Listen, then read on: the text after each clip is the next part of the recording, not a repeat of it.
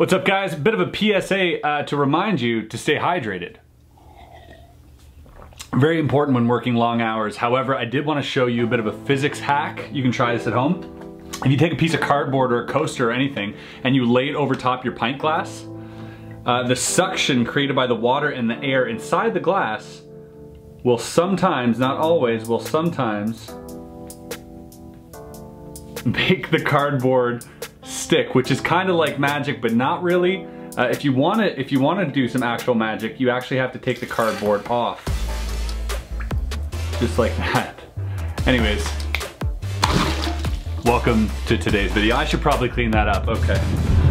What's going on guys? Welcome back. Today I'm quite pleasantly excited because I have received a puzzle box. And no ordinary puzzle box by any means. We are going to try and open this ancient looking treasure chest. This beautiful piece is handcrafted in India and is said to be a level 8 puzzle, which is pretty trying. The whole idea is to figure out how it opens. There are 12 hidden compartments within this puzzle box, and the goal here is to open all 12 and then reassemble it back together again. This thing is very heavy, it's made of solid wood, and it just looks great. It's something to put on the shelf, it's something to have as a conversation piece. Hopefully this doesn't give me such a hard time that I end up smashing it, but regardless, I think we're gonna have a lot of fun trying to open this thing. There are several other puzzle boxes that look like this. This is a whole genre of puzzle boxes that are made to look like ancient Indian chests. Pieces come apart, they go back together again, there are hidden keys and things like that. All right guys, without further ado, let's crack it open.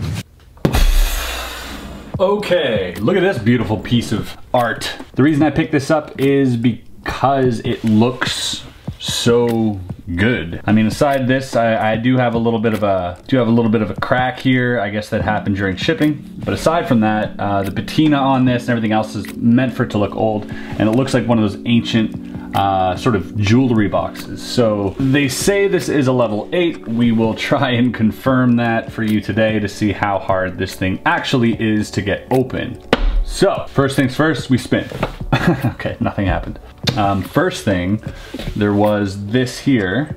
This is seems to be locked, so I'm guessing that this compartment is the one that we have to open.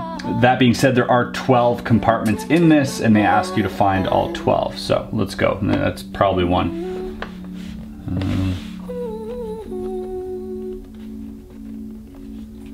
Trying to see if anything slides.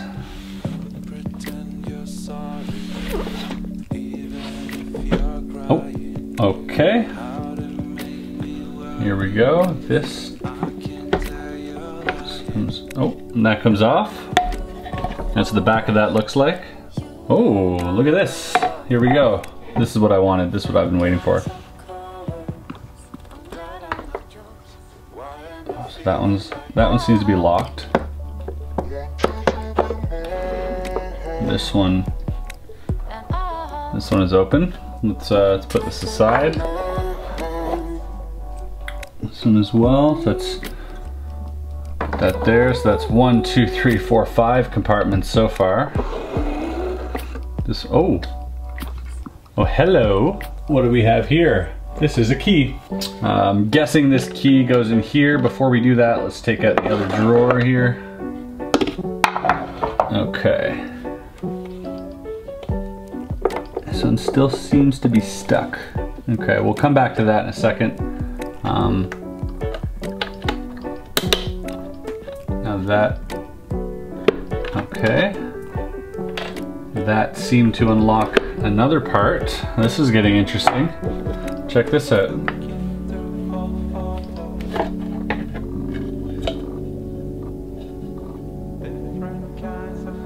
Well, all right then. Okay.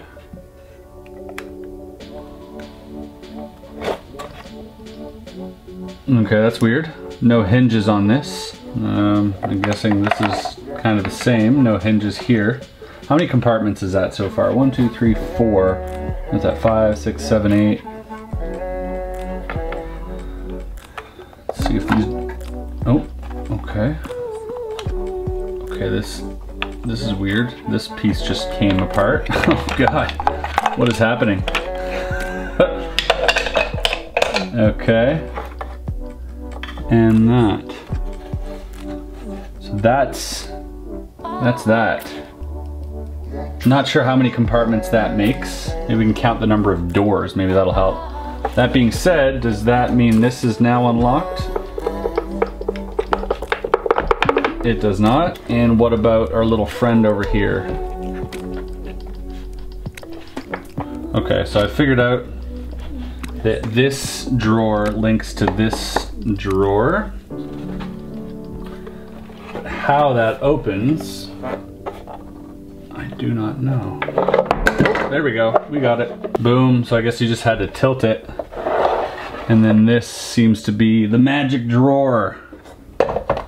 Wow, okay. So all that work for there. So if you're ever looking to store something that no one will ever find, including yourself, you can put it in this drawer. Cool. So let's count the doors here. 1, 2, 3, 4, 5, 6, 7, 8, 9, 10. And I'm guessing the other compartments. Let me just have a look here. I feel like, okay, so in here, okay, because that goes all the way through. And up here, yeah, that's it. That seems to be it, because the way this thing is made, there does not look like there are any extra compartments anywhere else, and that is the puzzle in its entirety. Cool, all right. Well, wasn't that hard. I definitely wouldn't consider that a level 8, definitely like a 6 max. Cool nonetheless. Now we're left with all these pieces. Let's try and put this baby back together again, I guess. What, this went here. These little hinge doors were on. I'm gonna say this is a bit of a pain in the butt, these pieces here. I really wish these were drawers instead of just pieces that fell apart. I mean, it kind of cheapens it a little bit in my opinion. I think that they could have done a better job putting all that together, because who wants to do this every time they open their drawer, you know what I mean? Unless of course it's something you never want to open, which I guess is also a possibility. So that goes in here. This hopefully just slides back in here. Yes, okay. That goes there. These pieces. Okay. Was it this one that goes here or the other? This one goes here.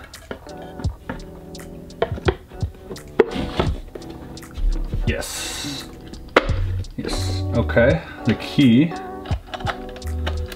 and that is locked. Drawer here. Key in this drawer. I'll open this one, doesn't really matter, I guess. This one goes, oh, that's the bolt. So I guess this one has to go in first. This will go back in here. Back in here. Big drawer goes back in here, and I guess I gotta line up where that bolt goes. Kind of a, there we go. That is locked into place. And this now is back here, and voila, that is locked in there. And there you go. There's the ancient Indian treasure chest, sort of. Really cool looking thing. Not so impressed with, like, honestly, the fact that it's made by hand is really cool. It's not machined anywhere, which is super rare. I really wish that they paid more attention to the actual puzzle solving aspect of it. Calling this a puzzle box, I think, is a little bit far-fetched. I think, yes, okay, it maybe has a secret latch here and there, but, you know, for all those doors and hinges to just fall off like that, I wasn't really impressed with that. I wish I didn't have to go through that ordeal. And I also wish that maybe there were more keys. Maybe if there was a key hidden somewhere else to open something else. And I think you could, this is a great idea. I just think you could really expand on it and make it that much better. I will not be storing anything in here.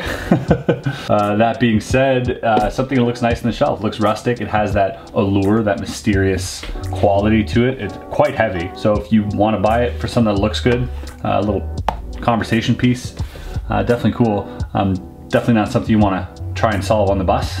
But yeah, hope you enjoyed. All right guys, thank you so much for watching. I hope you enjoyed this video. I hope you enjoyed that puzzle.